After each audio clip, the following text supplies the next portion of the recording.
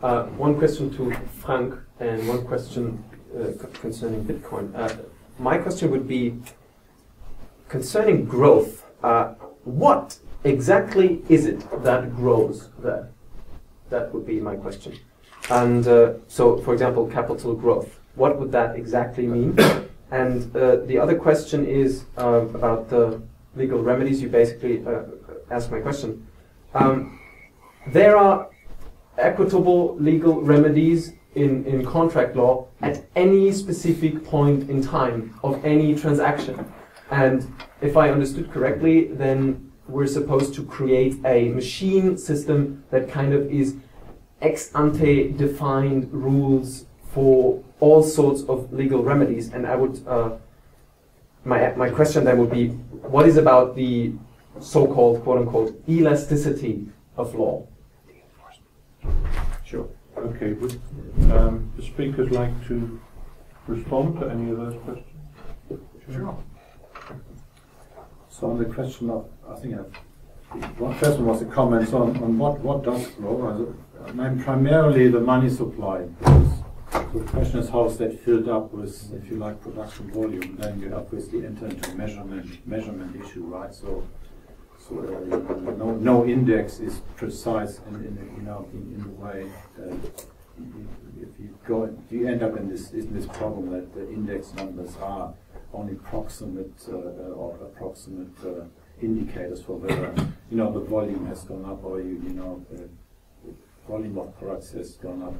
It doesn't capture the quality of the product, etc.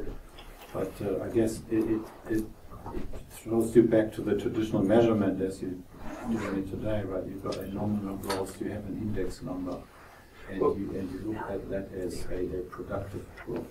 The question came to my mind because you were basically, there seemed to be sort of this correlation between stuff, for example, like CO2 growing, or CO2 emissions growing, stuff growing, and what is called economic growth.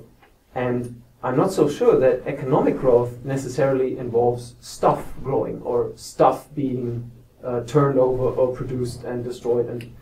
But I think it's about the theory, really, of what is value, what is economic value. That I feel that this is kind of the sort of the basic question that at some point has to be addressed, because if we're if I hear people talk about post-growth paradigms and stuff like that, they never answer the question, what is it that grows there? But as opposed, they show graphs of us producing more and more waste and producing more and more CO2, but that has, to my mind, has absolutely nothing to do with economic growth. For we could have economic shrinkage and still have open production lines in the sense that there's no closed circles, and we would still end up with only litter and waste. And even though the economic growth even dropped. So that was kind of the... That's a price, that's a commodity. Now, waste is a big growth industry. It's an industry around waste. It has huge economic value. Yeah, it's sure, traded and it's kind of has price. What is measured by GDP growth? It's a growth of monetary value, right? And isn't that something immaterial? Really? I mean, I think if you strip it back, you have to go back to the nominal value in my view, and it's basically a set of products that has been assigned a price, rightfully or wrongfully. It doesn't actually matter. Yeah. And then you could conjecture what, or normalize it against base years, etc., and see what is it actually that we're looking at. So at the end of the day, after going through this, I really very much felt like a nominalist, to be honest. And it doesn't actually matter, what it is. It's what we got a smartphone, that's costing you $800, and last year it was a different model that cost you probably also $800. So what is it? Is that inflation or not? Right. So my advice is probably to go back to the nominal view, actually. Yes. But isn't it the case that the value of a property right can change just by changed expectations? I mean, if you find out tomorrow that someone wants to buy your house at the double price that yesterday someone wanted to pay it, then you actually can write more on the balance sheet. Yeah, but what's the problem with this? This is normal. Yeah, right, there is no problem. Yeah, that's the point. But there's no physical change involved. It's just a change of expectations. So it's an immaterial thing. This thing we write in balance sheets called value. Well, nothing changed in the physical sphere. Why should? Why should? If we're talking about growth and ecology, then we're talking about physical stuff. And the idea is to distinguish those two things: economic growth and growth of turnover of stuff. They're not the same. But they're incremental, sure. Yeah, I mean, but you couldn't track the coal production, so you know, it's definitely gone up, right? It's probably an index number that you could readily, you know. There certainly is correlation. Okay, we need more answers. Yeah, doing my job for me, thank you. Yeah. Yeah, no, thanks. I'll go to you guys first, actually, because interestingly, I think you raised a point something around the elasticity of law, and what I would also consider in terms of judicial discretion, which I think fits into that particular equation. And it was actually a question I was going to ping back at your particular presentation in relation to contract. That the thing that seemed, one of the things that seemed to be missing from your discussion was fiduciary obligations and duties, which are non-contractual but are binding. So there's that particular element in there. So in terms of to go back to the kind of the contractual perspective, I mean, yeah, the specific performance as an equitable remedy, I mean, a remedy that's enjoyed that attaches to civil code and German law and so on and so forth as well. So I'm not claiming it purely for the equitable jurisdiction of common law. Yeah, I mean, I'm not, as I pointed out somewhat bluntly, I'm not necessarily in favour of these things, but I'm looking to test their validity. There's been very little discussion around specific performance in relation to smart contracts, and yes, there is a problem with how do you deal with the discretionary element of that. If you have nothing but ex-ante coded laws which are triggered.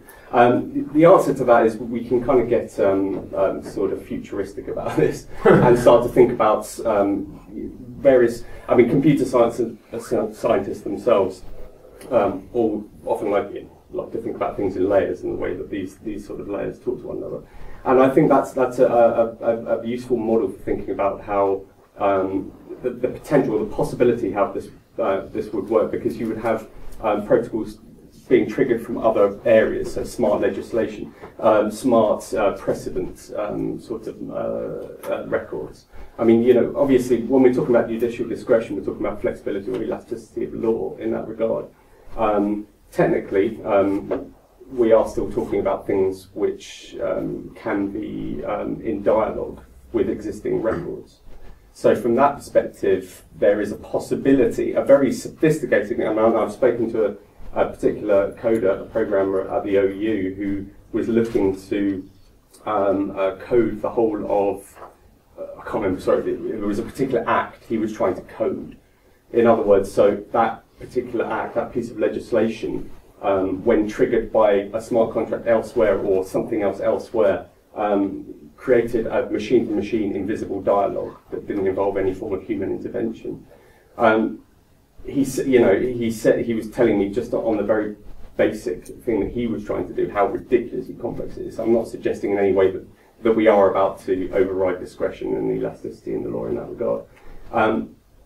But that does not mean that the potential is, and certainly, you know, increasing computational power, these things aren't going to be doable in the near future. And my prediction is by the end of this year alone, just because of the sheer weight of interest that's now being thrown into the blockchain, into smart contracts in particular, there's going to be a hell of a lot of movement into the corporate and commercial sectors in relation to these things as well, and that will, in itself will drive the innovation. So wait and see, but I don't disagree with you, absolutely. In relation to the smart trusts and trustees and what do they control, again, it's not it's elements of the same response really, in as much as this is a thought experiment in many ways. However, it's the whole point of my paper is talking about this notion of post-trust, because that's what the blockchain is talking about. So we're not talking about trust arrangements or trusteeship in their conventional sense at all. We're talking about we're not talking about a singular point of failure, to put it in the negative, that is a trustee who breaches their trust or fiduciary obligations. We're talking about a distributed form of trusteeship, which simply administers and manages the property in terms of raw process. it's a highly amoral system. For that reason alone, I have a massive problem with it. A discussion that I had at Northern Rose Finance, at Northern Rose, over the smart contract discussion was precisely that. With smart contracts are starting to prove themselves in terms of raw amoral process, but where do we go from here in terms of duties and obligations, and what it actually means to remove the human? Who is going to enforce these smart contracts? Well, again, similar. I mean, in a wonderful, not necessarily wonderful at all. It'll be Skynet, for God's sake. Futuristic world where we have legislation. You know, the Trustees Act. You know, a lot of trust law, and certainly in relation to trustees' duties and obligations, is bound up in legislation anyway. Yes, it's discretion, or it's bound up in precedent, which obviously runs back many hundreds of years when we're talking about the common law in this country. So in that regard, there is data, if you like, that can be mined or can be in dialogue with a particular novel situation. But I mean, there's, you know, I cover a lot of more. I try to cover a lot more of the sort of the detail of what I actually view in terms of the future impact upon duties and obligations, in particular in the paper. Oh, right, okay. It's a working paper, so thank you very much for your comments on it, and I'll, you know, I take very heavily under advisement the fact that a lot of this is thought experiment, but yeah. Yes, that's the back. So I wanted to come back to the legal enforcement dimension, and I'm wondering if the information in the nominal terms of money have some kind of parallel. Because it took me a long time when I bought something on Amazon to know what fulfillment meant. Well, fulfillment meant actually delivering the book to my door. And so I'm wondering the same thing with you. You can have this blockchain, you can have this contract, but does anybody really have to do something in the real world, and is it enforceable? So if it's the Internet of Things, then yes, it can be. You know, and then this question about economic value, you have nominal growth in financial terms, but is it real value to people? And does the system work that way? So I think there's an interesting kind of jewel here that needs to be brought together. Gunnar? One question. Isn't it that the Bitcoin is the outcome of people believing in the neoclassical theory of money? Money is the standard good to alleviate barter exchanges, and they try to produce that good, that material thing money is seen as, electronically. It's a question. If I'm allowed, I would like to make a comment on terminology. Yes. You call your academy, which is wonderful, really, New European Political Economics. May I remind us how the term political economy came into being 401 years ago, 1615. The first time, Antoine de Montchrétien published a book with a title that combines the two words, Traité d'économie politique. Why was this? Just to make it easier for you, to make a difference. Why did he do this? He was the master disciple of Jean Baudin, who was the greatest economist of the 16th century. And Jean Baudin took pride in criticizing Aristotelian economics. He said Aristotle was a great person. He told us that you need production, you need money, you need markets. That's the field of economics. But then he observed a peculiar situation. Baudin. In the 1550s, France had not yet regained the population it had before the Black Death of 1348. Now Baudin was asking himself a question. If the economy is just dealing with production, market, and money, credit maybe, who is dealing with the production of human beings? Because human beings are not produced like hogs or whatever in a firm. And then Baudin's answer was, to have human beings around, somebody else must be responsible. And that is the state, or the Greek word, that is the polis. And that's why they said a comprehensive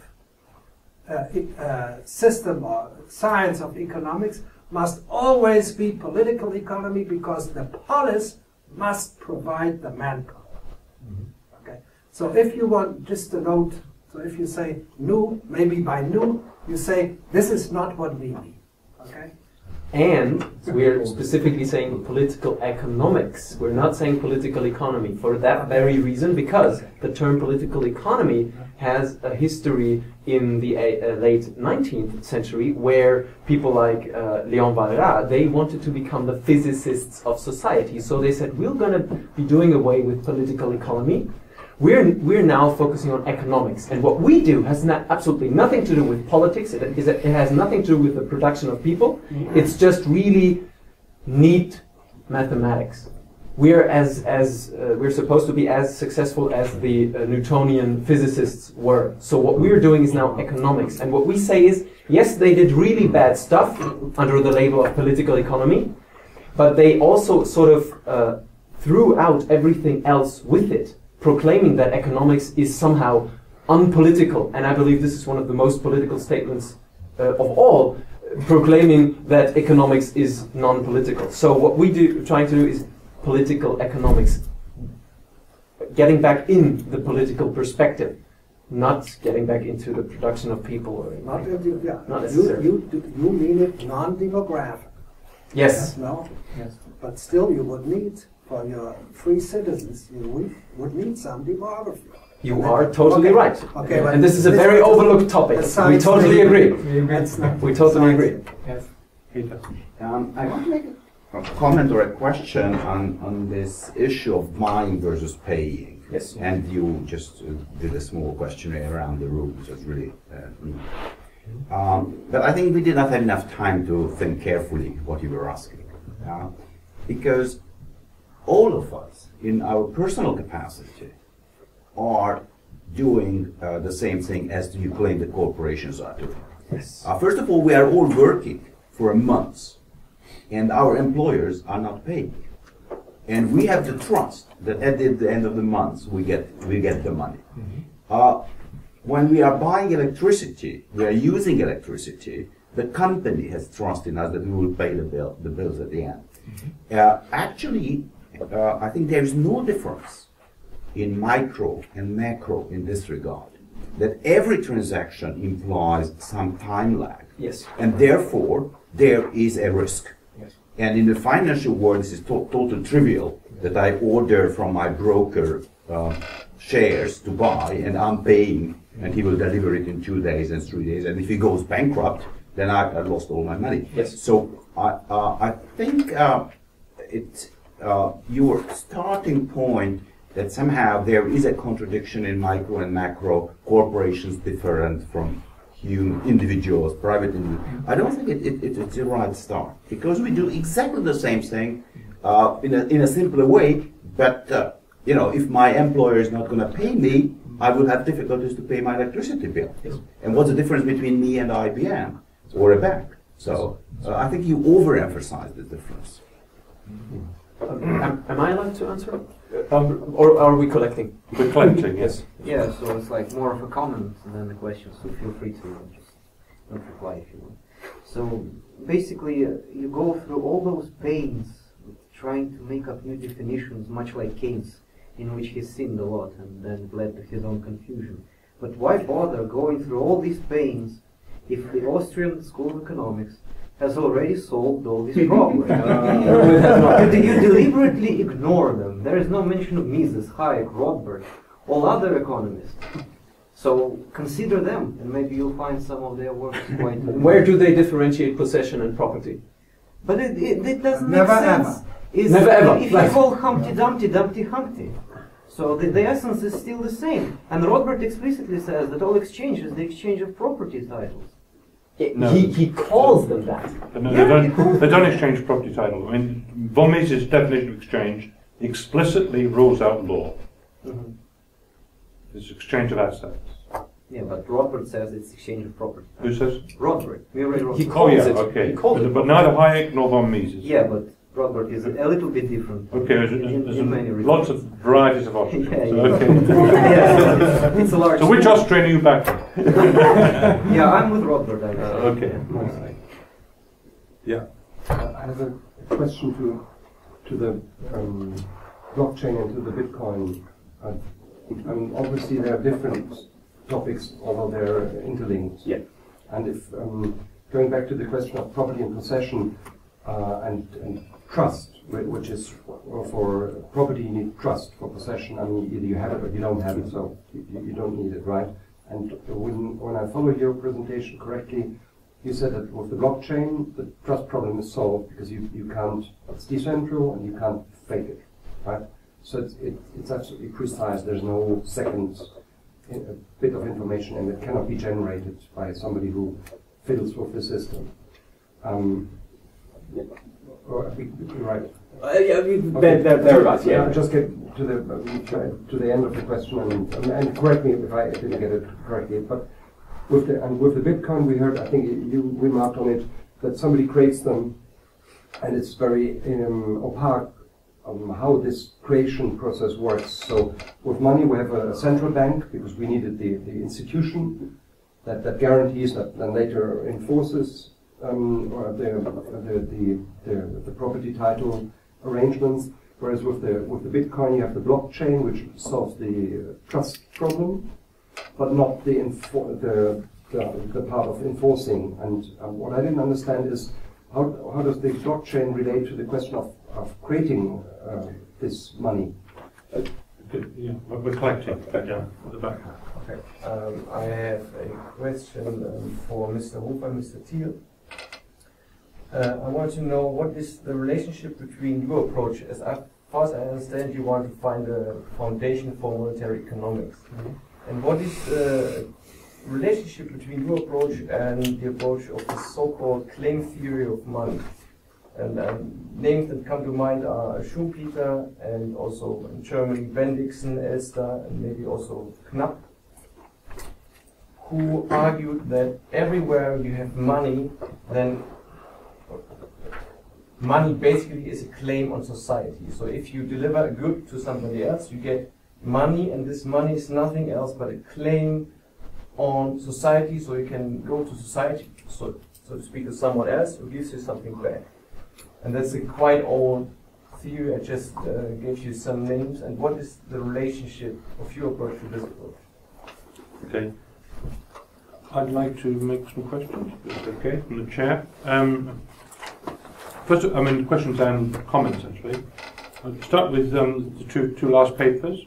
One thing I like very much the approach in general, but also in particular, a lesser point, but it's an important point. I think it's very important to establish dialogue with the people involved. I like the way you put the MMT in and the post-Keynesians and actually set and compared. And the point about terminology, I think, is very important, because we can have very good ideas but just speak into a void, and we have to start conversation with people and persuade people. And I agree, the Austrians, you should engage with the Austrians. Maybe you agree with them, but we should have conversations with Austrians, because there is insight in Austrian theory. Yes, totally. But I have qualms about the label, the political economics label. I have qualms also for different reasons. I understand the reason why you didn't choose political economy, but that also has problems. I've been on the heterodox economics circuit for more years than I can, half a century, okay? And all these labels, they're really tricky. Political economy, one problem with political economy, it's a nice label in the sense that it's a great tradition, and it didn't really mean political economics, but it meant the grand purpose of making economics relevant for the whole of society and understanding systemically what was involved, and that was celebrated by Adam Smith and by all sorts of people. And in Scottish economics, there used to be departments of political economy for that reason. Political economics, I think, has problems too. For example, one journal which has political economics in its title is Review of Radical Political Economics, which is a Marxist journal. Okay, the real problem here is economics. And I just throw in a different alternative term, and that's legal institutionalism. Right? Economics carries too much baggage, and political economy carries too much baggage, and adding the political to economics is problematic because you keep doing it. There's a paper coming out which you can get on the web. It's a pre-publication version. It's going to come out this year. It's called on Legal Institutionalism. Catherine Bristol was co-author with myself and a few others on that. So you can get that. Just to throw that out. And remark on the keynote the excellent keynote presentation and the last two papers as well. I mean, one thing that strikes me is, I mean, a lot of these arguments are really very exciting and very important. There's barriers to acceptance. Why is it that the penny is not dropped? And I think there's two thoughts come to mind. Why the barriers? One barrier is political, because if the debate is between free market Austrians and other free marketeers and statists to see every problem as a state problem, then where does this? It doesn't fit, because it says both the state and the market. You need for a market, for need property, you need a state. Okay, and so you don't. The market isn't anti-state. The market requires the state, and also politically for liberty, for freedom, you need property. Right. So it defies traditional two-track thinking, libertarianism versus statism, or whatever you want to call it. And I think that's one reason why it's resisted. Now, I've tried to present some of these arguments in the States, and they have simply no notion of this. I mean, for them, property is just possession. It's just, I grab this, I grab that. And the notion of the state being necessary to constitute law and to constitute rights, more than a sort of smash and grab sort of fight between people, or Western duel or whatever it is, it's just simply absent intellectually. And that's one of the problems, is the political one. The other one is just as serious, and that's, we've almost touched on it, and that's, what's the underlying metaphor here? And Gunnar's talk, he said, all these people think in terms of physical stuff. You mentioned stuff, it's words for them. And the big culprit, although I'm a great admirer of him, is Adam Smith. Adam Smith transformed economics into a physical thing. He changed the meaning of capital. Capital used to be monetizable value. It became a load of stuff we do things with. And Smith does that. And Marx follows with that, and they all follow with that. And all the models used in mainstream economics are inspired by physics and stuff in the world. And to change this fundamentally is really very big. If the whole set of metaphors. So the question is, we need another metaphor. We need to replace it. I mean, here I'm relying very much on Philip Morosky's work, because he's done more than anybody else to explore these underlying metaphors and the links between mainstream economics and physics. But here I disagree with him. So I had an argument with him in Paris 2 years ago about this, and because he thinks information processing is a bad metaphor. And I think information processing is one of the best metaphors we've got, and this is where Hayek's right. The notion of the economy as an information processing system, I think, is a way of dislodging this physicalist thing. It raises the question of how we measure this stuff. Now, what are we measuring? Right? Because and we use information theoretic measures of what the economy is doing, like negentropic measures of complexity, for example. There are people measuring complexity in the economy, different measures of it. We have to start thinking in those terms and doing our accounting systems in information-based metaphor thinking rather than just aggregating stuff thinking. And this leads to the challenges that Frank raised about ecological problems and so on. It's disconnecting that thought that the economy is just about producing stuff, and disconnecting the practice that we just produce stuff, and rethinking the economy in a way which actually the economy can move forward and not despoil the planet. Then that's part of the story. So sort of comments. We have time for a few more before we ask the speakers to come back. Anybody else?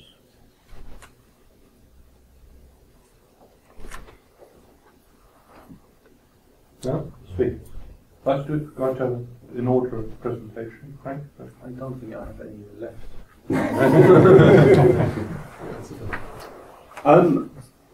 Okay, well, I mean, I tried, again, I tried to try and delineate Bitcoin quite deliberately from blockchain, even though it isn't possible to do that. I mean, Bitcoin itself, Bitcoin is not, to go back to this question, there was a comment earlier.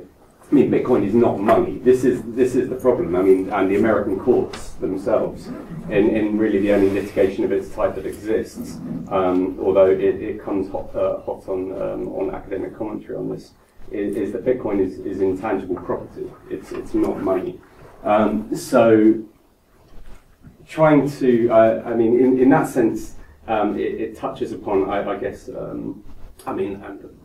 what I know in relation to neo-classical economics versus yourself, I'm sure is we could probably write it on my thumbnail or something. But the barter aspect, I think, I don't know if that raises the validity of that comment in some ways. But actually, if we move away from money to the notion of sort of the transfer of value or obligations, that they become a balance, they become a vehicle for the transfer of these things. That certainly talks to the notion of barter and to other sorts of proliferation of notions of a gift economy and things along those sorts of lines as well. I'm trying to remember what other questions I have down here. So yeah, blockchain solves the problem of, does blockchain solve the problem of money? So where did that was that? Well, I asked you. It solves the problem of trust, the blockchain, right? That was it, yeah. But it doesn't solve the... Okay, yes, so the actual minting, if you like, right, of Bitcoin itself is a technical process that I haven't indulged in myself. It is to do with mining, and it's to do with the transfer of digital signatures, where various things are signed in one direction and signed off in the other direction. It becomes a process where involving incentivization as well. So you actually earn bitcoins for your role in the process of sort of mining more bitcoins. But in terms of how that relates to traditional notions of inflation and the fact that you can't let these things run away with themselves, and just there is an infinite number. But Bitcoin, my focus is really more on thinking about the blockchain in other directions. But I certainly know, obviously, there was a lot of hoo-ha over the Christmas period about the future of Bitcoin, precisely in that relation. Mike Hearn, one of the original developers of Bitcoin, sold up and moved on to look at it in different directions, precisely because he was worried about the future of Bitcoin and the conflicts that are existing within the Bitcoin community about how Bitcoin should actually be proliferated and developed. But again, I'm getting into technical realms here that I don't really understand. The blockchain trust element is a slightly different one, and that's got a lot more to do with proof of work ideas and the distributed notion of it, the fact that there isn't a simple point of failure, to use IBM's term in that regard. But to kind of bring it back into think about it in terms of law and property, perhaps. One of the arguments you could say that law. Yes, trust. If I want to buy a house off you, I'm going to trust that there are certain things involved in that. Notwithstanding, there are a number of other legal and equitable mechanisms actually which wrap around that whole process. But the trust has really got nothing to do with law. Law actually is the opposite, is the negative of trust anyway. We need law because we don't have trust, arguably. This is certainly the principle that is a notion which is put forward by a number of other commentators who regard law as necessary due to inherent untrustworthiness that exists. So from that regard, I think the blockchain sort of fits into that particular theoretical notion of law itself quite well. Notwithstanding a lot of this also, this actually attaches to anarchic theories as well, in fact. And to go back to the neoclassical thing, I mean, that's again, it's an interesting one considering the sort of the cyberpunk roots of Bitcoin, whether they would consider themselves neoclassical economists in that regard, or whether they saw themselves as people looking to completely circumvent any notion of legal institutionalism or formal economics in any way at all. There's definitely a cultural conflict that's going on there.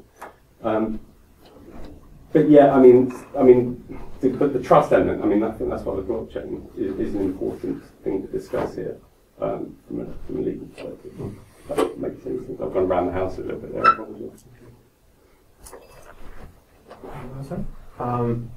Let me start with your question to, first of all, I wrote down the juridical second. So within every contract, there is at least this juridical second. So there is always two credit to debt relationship. I fully agree on that.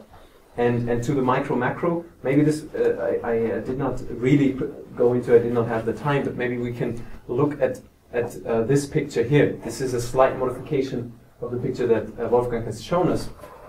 So we have three people, let's say persons. The one is the legal person called the state, and they have assets and liabilities. And if we aggregate this economy up, the behavior of this as an aggregate is just totally different from each and every single one of those balance sheets. And that's the idea, that to make the transition from micro to macro is not a big corporation that does accrual accounting, but macro is actually the aggregate economy. And if you look at the aggregate economy, the tax claims and the tax obligations are net out, they net out to zero. And the private claims and private obligations, they net out to zero. That means in the aggregate economy, the value of the property right is always exactly equal to the value of net worth. And that brings me to the capital notion on capital of Marx and Smith. If you would look at accounting terminology, it would be totally clear that with capital is meant nothing but the liability side of a balance sheet. There is nothing physical to that term at all. Not only are assets not things but rights, but so is capital nothing physical at all. It's not a machine, but capital is the liability side of the very same right. So the net worth here and the property rights there, they're not two separate things, but it is a way of keeping track of the very same property rights. So that's the comment on capital there.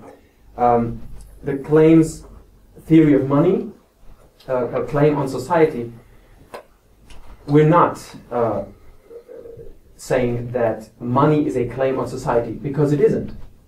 You can say, so you need to look at the micro here. What is it a claim on? So the pound sterling note in my pocket is not a claim on society, it's a claim against the Bank of England. That's what it says. That's what it says. And so if I burnt up a note right here, would I destroy money? If I light up a Bank of England note, is money being destroyed? Is the money supply shrinking? Yeah. Yes? Yeah, No? I believe yes. No, it is not. It is not. Why? Because in the long run, let's think about... You destroy a claim on the Bank of England, effectively. Right, so I'm destroying my net worth, but the Bank of England loses an obligation. Maybe they cannot keep track of every single note, but if, just imagine, burning a huge stack of Bank of England notes, they would not be able to return back to the Bank of England. So at some point they would just be, make a change in their balance sheet from obligations to net worth. So they gain net worth, and then they pay out to the government of Great Britain. So thinking of stashes of things as money, thinking of quantity theory is just rubbish. And the claim on society, that's just, I believe, a misunderstanding of day-to-day intuition. Because for me it looks like I have a claim on the stuff in the grocery store. But the grocery store is a corporation that doesn't barter for things. But the grocery store is an entity that is in debt, that has obligations that are payable in, let's say, pound sterling. So they have an inclination to offering their property rights in the groceries for a contract that is nominated in Bank of England pound sterling money of account. So I can pay that contract. It's not that I have a claim on the stuff of the supermarket. So I believe the claim on society theory can be rejected there. Legal institutionalism, I fully agree with your notions there. I think we might want to get into a little bit more conversation about that.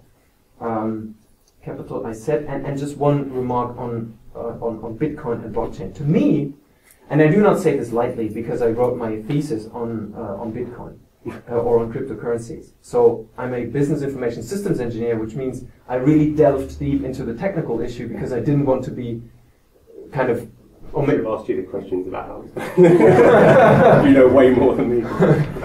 So because I suspect that maybe they know more than I. So I delved really deep into the technical side, and to me, I fully agree with Gunnar here that Bitcoin is really based as a medium of exchange. The money, the cryptocurrency side, is really based on the non-distinction of property and possession, creating kind of the perfect medium of exchange. But the problem is nobody needs it. Because there are no contracts nominated in Bitcoin, there are people voluntarily using it, and they might as well do. Why not?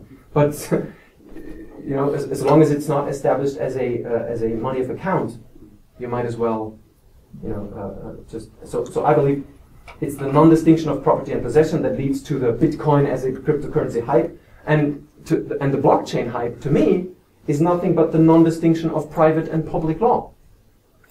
And the non-observation of the dialectic of those two types of law, because they are inherently, opposing each other, and they need each other at the same time.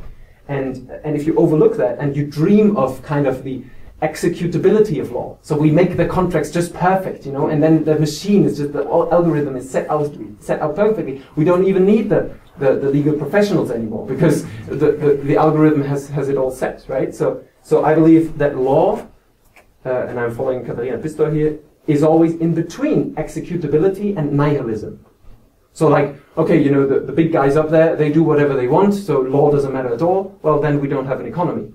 But trying to make law executable is just regurgitating, in my view, what is called in German the Begriffsjurisprudenz. So these were people in the 19th century thinking about, can we come up with legal terms that are so precise that we can calculate out law, right? So that we can make it a mathematical process. Oh yeah.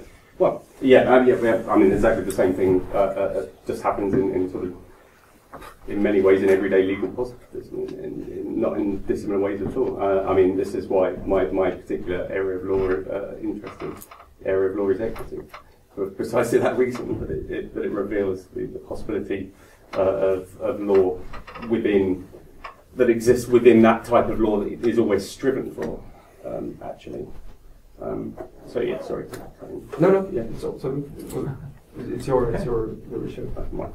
Okay, right on time. We're just about done. Thank you very much indeed for all the contributors and speakers.